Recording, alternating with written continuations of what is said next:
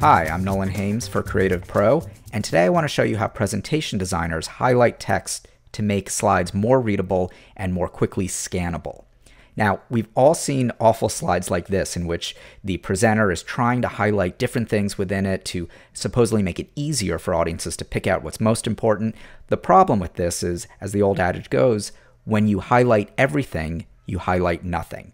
So let's take a look at this slide that has probably a little too much type for an on-screen presentation, and the presenter probably knows that. So the presenter is going to go ahead and highlight things in yellow, the most important things that they want to be the takeaway for each bullet point here. But if we go through this one by one, if we look at the first one, stakeholder support and change management bring real value. Now, the problem is it's in the middle of the slide, and the hierarchy is all kind of messed up because the audience doesn't know if they should start from the beginning of the bullet point or jump to the middle, and then they end up going back and forth, and it creates this big cognitive dissonance. So the solution here is to keep things highlighted, but rearrange the words so that those highlights fall at the beginning of that text block.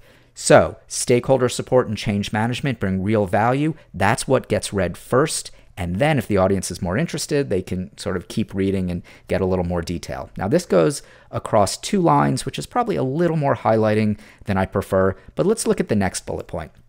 Providers dependent on cost prohibitive IT, significant barrier to adapt. There's so much here, there's more highlighted than not.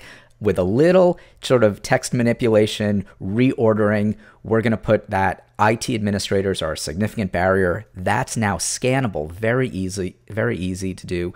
And you can just go ahead and keep reading if you're interested. But if you're quickly scanning this slide, the yellow is really all you need to get the general gist. The last one, we've got physicians are not in control, learn to adapt. Again, we're going to move those words to the beginning. And when possible, I like to have my highlights only on one line. So in this case, I wrapped starting with of technology to the next line, which is totally fine to do. I feel this, even though it's still one sentence, makes it easier to read. Let's look at this example here. This is now 5 bullets that have been chunked horizontally on the slide, which is a great technique. And the presenter here is doing much better with the highlighting in that they're only highlighting 1 or 2 words, but still your eye and your brain is jumping back and forth from the middle to the beginning. Where do I start? What's important? In this case, we're going to do the same technique. We're going to take, for example, the first one that has highlighted reputational value. We're going to put it at the top, but we're going to make it its own subheader and just bring it down to 1 word. So it's a categorical now, reputation, and then we have the full sentence below.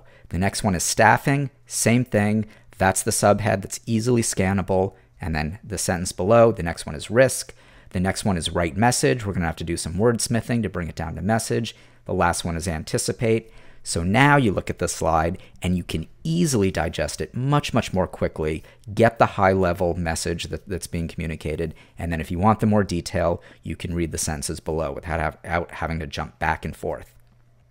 So that's how professional presentation designers work with content to rearrange things to make it more digestible and more easily readable. Well, I hope you enjoyed this video.